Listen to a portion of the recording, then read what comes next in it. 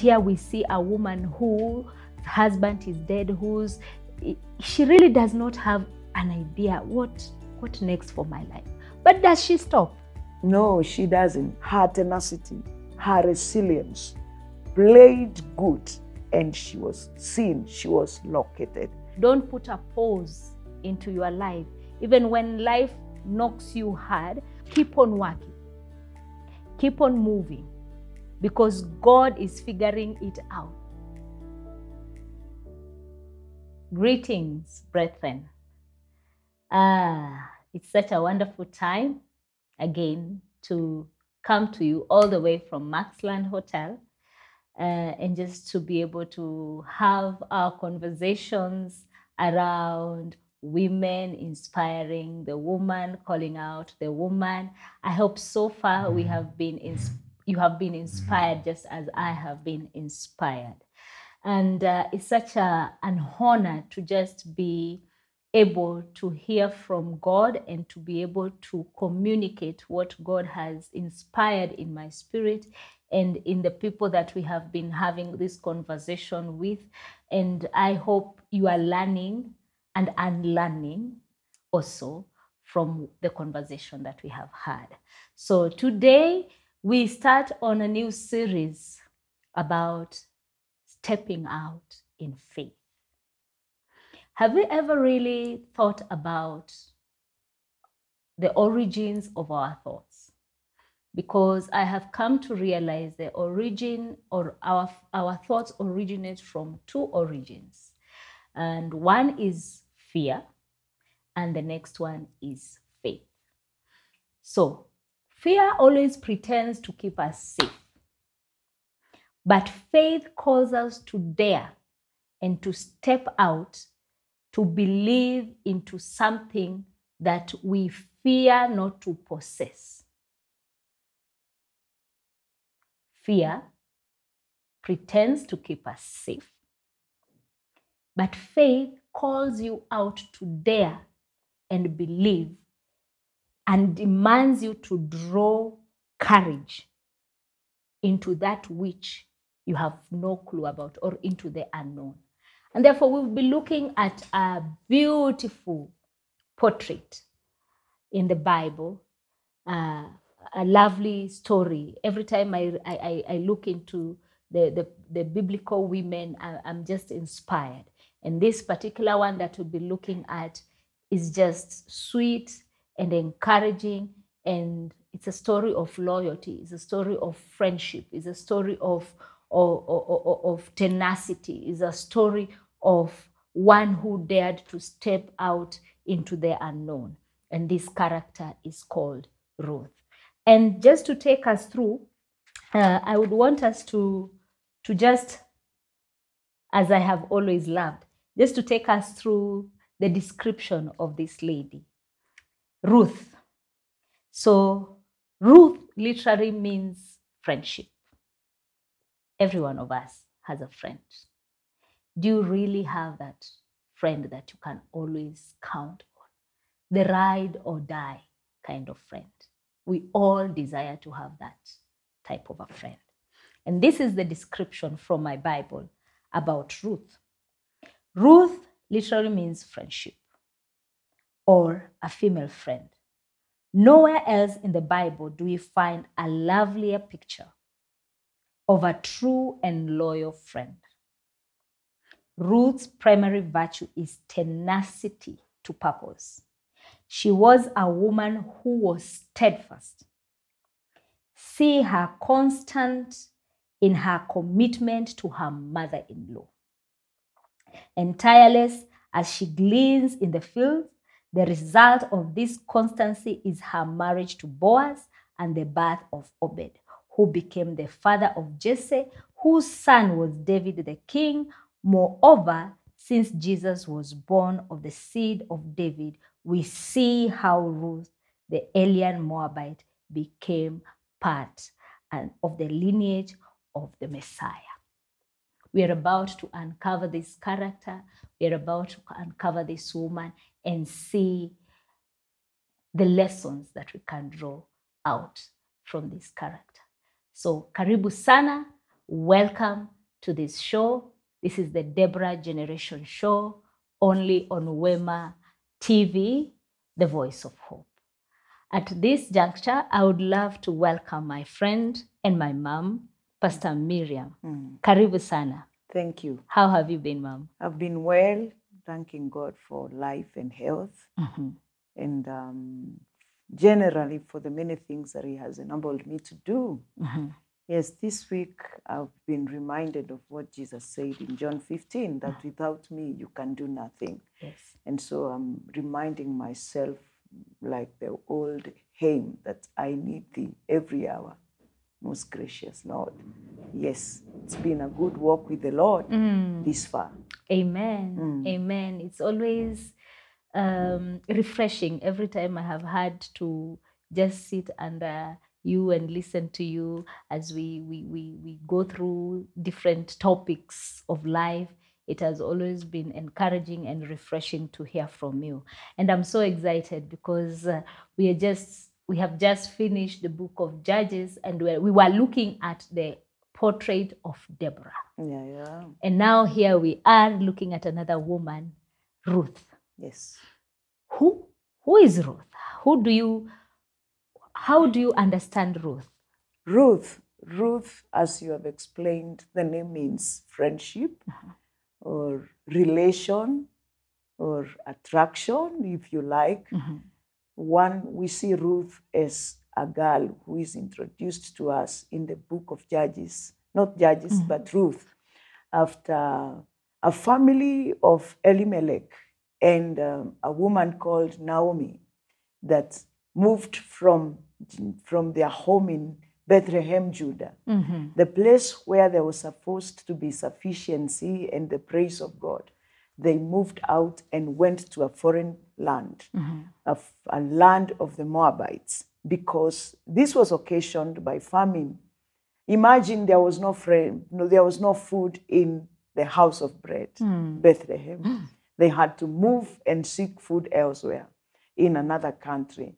But there's something I want us to understand. Ruth is a Moabite, which is from the children or the daughters of Lot and Lot. So the Moabites and another son called Ammonites were born through Lot and his two daughters. You remember the whole story of moving from Sodom and Gomorrah and Lot's wife becoming a pillar of salt. That is where we start to get to understand the descendants of the Moabites brought forth a girl called Ruth. Yes. And so Naomi and Elimelech and the two sons went down to another country to look for solace, to look for food. And while there, because they took a time, we are told by the Bible that Elimelech died. And then later on, the two sons were able to take wives from the Moabites. And then they died before siring. They had no children. Yes. And at that point is where now we see a clear picture of Ruth and the sister Orpah. And then we see a conversation developing between Naomi and Ruth and the other daughter. And she was begging them to go back home because she was already too old. She did not have a husband. She could not be able to get pregnant and have children and then raise them and give Ruth and Orpah a husband to be able to have descendants for her. Yes. And so she was telling them, just go back home. But we see the tenacity and the decision that Ruth made so strongly without even knowing where she was going. By now, I'm looking at Naomi as a woman who is devastated, who has nothing to show for her, having come from home to go and look for something, who is at her zero, and she's almost down there with nothing to offer.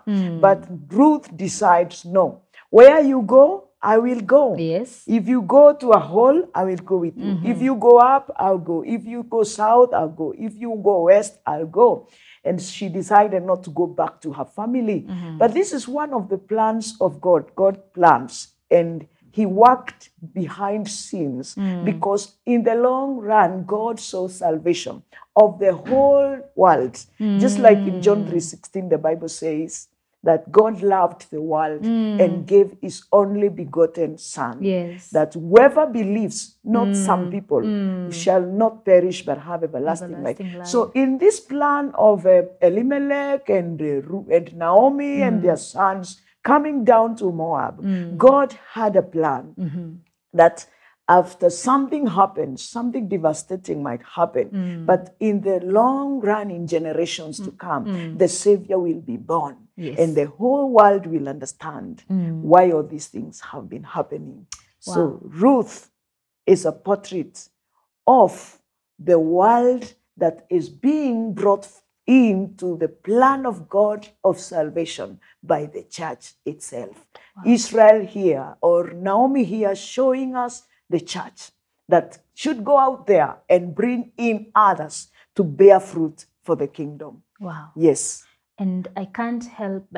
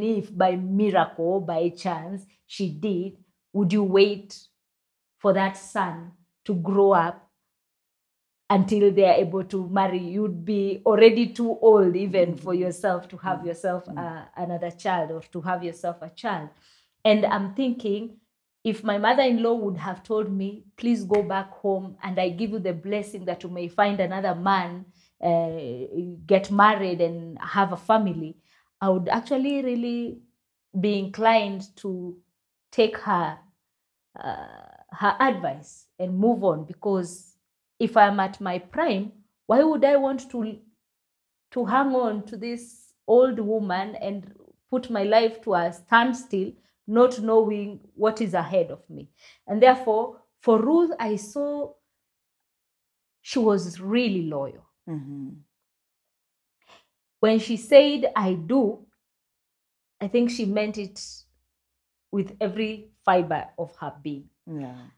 She was caring enough to forego her own needs so that she can be able to take care of the needs of the mother-in-law. And she was daring enough to believe, even with this woman, there must be something else for my life, even as we are moving to a place that I don't know. And that thing of daring to believe, to step into unknown, there is the fear that holds us back. Mm-hmm. When everything is playing against us, every odd is working against us, we are inclined to go back to fear and hold back from stepping out from that comfort zone. Because I find that when life really hits you hard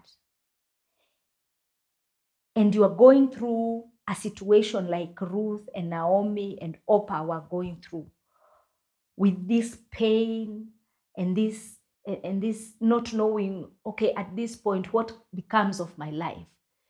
You are inclined, I don't even blame Oprah for going back. Mm-hmm. Because to her, she thought, let me go back to my father's house. My husband is dead, and therefore I could be betrothed to another, Mm-hmm. because nothing is tying me down. Yeah. But here is a woman who decides, yes, this lineage is cut out completely, but I am going. Wherever this woman is going, I am going. If they brand me that young girl who decided to stay, to live stuck in that family where there are no sons, where there is no hope for this lineage to continue, I will still hold on to this woman. What can make a woman forge forward into the unknown? Well, you talked about faith. You talked about stepping out in faith. And I've just said the purposes of God appointed for each one of us must come to fruition, must bring forth the intended intention. Well, I'm repeating the same thing, but it's like I'm putting emphasis. It's like the intended outcomes of anything must be brought forth. And so what we have just said is, one, God was in this, bringing forth everybody who needed to be in the line of salvation, so that no Jew would say, this is my business to bring forth the Messiah who will come later and save the world. God wanted it to be the plan he has for everybody. And so there is the element of faith, which is only found in believing in God. You talked about fear and faith. Faith is the substance for things hoped for. Hebrews 11:1. Yes. The evidence of what is not seen, that it is there. And so apart from that, Ruth was of the old times. The word of God was still working. The Holy Spirit was still there to unction somebody, to move them to where they need to move to. And so she was ready to go. And maybe I always tend to think she looked at this helpless woman, and I'm thinking Naomi is pleasant. That's the meaning of her name. She must have been a pleasant, diligent woman. She may have taught them about the Torah and like the Hebrew culture. She may have what the Jews loved. And maybe she was told, you are the daughter of you are a descendant of our nephew or whoever, Lot. And maybe she felt like, wow, this is it. Oh, these are my people. And so she continues to say, your people shall be my people. So I'm thinking, apart from that, she has to move. Considering she's friendship herself, she felt the need to work hand in hand with this helpless woman and help her. And maybe God ordained this, that when she gets to Moab, she will be the one to bring forth the Moabites to the table. Like we are in the political fight fire now, where everybody is asking, what shall we get from this? What are we getting from this table? God is using Ruth to bring the Moabites in the plan of salvation. And so he orchestrates this whole deal. That's why all Pahu means found, or someone who is not very friendly, has to go back. Yeah, she has to be removed from the plan because she has nothing much to offer in accordance to the plan of salvation. But Ruth has everything to offer. Friendship, attraction. She has good countenance. She can be able to walk an extra mile without being pushed. Remember how she is gleaning in a land, in a farm of someone she has not even met. And she's able to do the work tirelessly and feed the mother-in-law. It's all because she was ordained. And like we have already said, all of us are ordained for purposes. And all of us must be keen, have our antennas up, that when whatever we need to do comes on our way, we are able to say, this is it, and run with it. Yes. I love that. And the fact that even in the confusion of not knowing what next or what becomes of my life, her tenacity comes out so strongly. And I'm looking at situation that most of us women go through in life, in our careers, in our marriages, in our relationships, at home, that sometimes when things are falling apart, we tend to put a pause. Yeah. Our life kind of stops. But here is a woman who everything was not seeming to work as maybe what she had planned or what she had dreamed, but that didn't stop her. That didn't stop her from working hard. That didn't stop her from going to the fields to work hard, as God was orchestrating things to fall into place. Because he says he works everything together for the good of those that love him. Therefore, she may not have had clarity or had known the end game of God for her life, but in the midst of the pain, in the midst of the confusion, in the midst of not knowing what was to become of her life, she was busy. And I think that is a very important lesson we can learn from this woman, that don't put a pause into your life. Even when life knocks you hard, when situations don't work according to what you have planned or what you think you should be at in a certain stage of life, keep on working. Keep on moving, because God is figuring it out.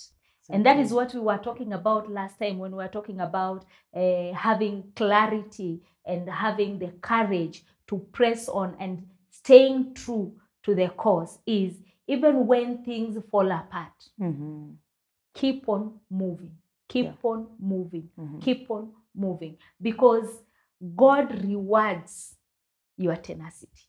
It's true. That's it. True. You cannot stop, woman. You cannot say my husband is dead, and he was the breadwinner, for example, and here I am a stay-home mother, and you think there is nothing more for my life. That is where we find a lot of women now, they get frustrated with life.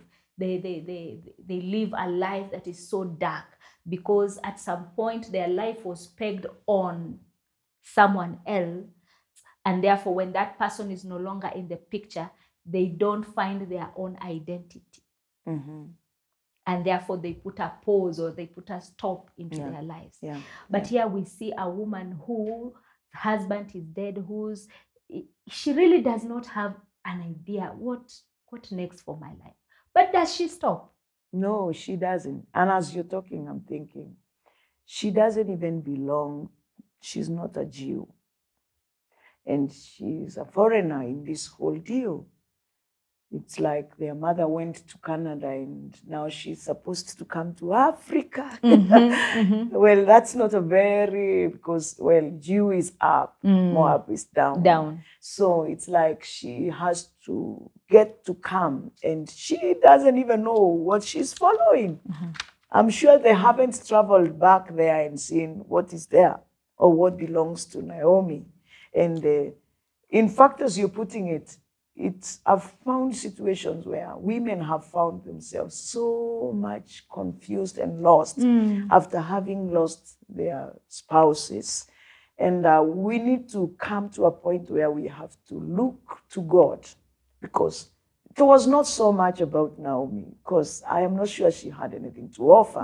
Because you see what work this foreigner girl goes to do.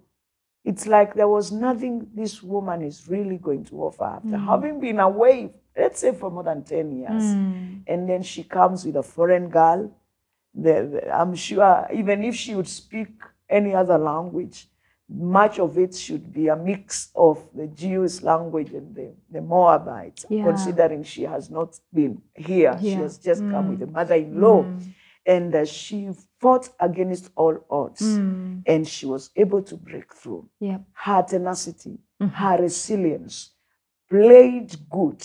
And she was seen, she was located. For us, last time we talked about discovering yourself. And we say, discover yourself. Remove the veil. Yeah, go out there and see what the world offers you. Don't just sit in the house and cry. That doesn't add value. And so this is a lesson to all of us. As you said, there are times life doesn't give us what we want. And we cannot continue just weeping for life. I remember what the Mzungu would tell you. If life doesn't give you an orange and it gives you a lemon, you make yourself a lemonade. Squeeze lemonade. And these days, lemon is up there. So you take it and you take it well. You package it and you repackage it and you make it a good thing and you sell it out. And that is what Ruth did. She stepped out with courage to face other realities that she hadn't experienced there before. And life is not constant. Life is not constant. This is to mean life doesn't remain like the poles of electricity that only move when they are moved, or when termites have eaten and then it has fallen, or like the wall of Jericho that Israel had to shout and cry to God to remove. So life isn't constant. Life has its challenges. Issues will erupt. And we have to pray for the wisdom, like Ruth, to be able to follow the winning line. Yani, we follow the winning team. And regardless of whether it is the popular side or the unpopular, you know, we are looking at the popular now. In our country, we are trying to look who is more popular. But sometimes it is very, very, very important to follow the unpopular code and get good results. Why? Because the unpopular line is the line of faith. Faith is going the way where there is nothing. Faith is like moving where there is no route. Like you're at the Red Sea and God is saying cross. And you're like Moses saying, how do I cross God? And there God makes a way, because God makes a way where there is no way. In fact, the best way is to follow faith, because without faith, it is not possible to please God. Yes. Wow. And that is just so amazing, because this woman encourages that woman who is a widow. Yeah. This woman encourages that woman who has no plan for their lives, or that woman whose life was pegged on someone else, and that now that person whose life was pegged on is no longer there. And this woman tells you, you can arise again, you can stand up and get your own identity and start moving, because as you move, God is figuring it out all for you. You may not have, most of the times. Ask even the ones we look up to, those that we think that they've got it all figured out. When they started, they may not have had the clarity of where this thing is going, or exactly how am I supposed to move with this, my journey or my career. But as you start, the most important thing is make the move. Start moving. Yeah. And God gives you clarity as you move. Every step gives you a bit of clarity. Every step gives you a bit of clarity. But if you sit and start moping, you may really not get to that point of knowing the full potential that God has put inside of you. And therefore, we are calling out to you, woman, arise and shine. Wake up. Make that move. It's only until you start moving that you start realizing that God has a greater plan for you. And therefore, you have everything inside of you, and you have God, who is the power behind all that greatness inside of you. So arise and shine, for your light has come. Until next time, see you then.